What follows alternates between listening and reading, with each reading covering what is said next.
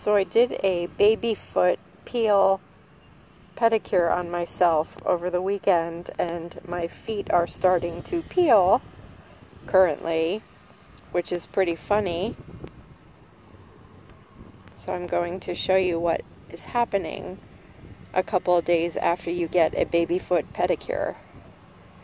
Your skin on the bottom of your feet naturally starts shedding like a snake.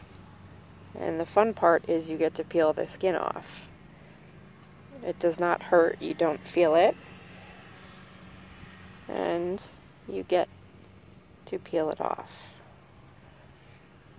The baby foot product has 17 natural products in it that actually allow this to happen to the bottom of your feet to remove the calluses naturally.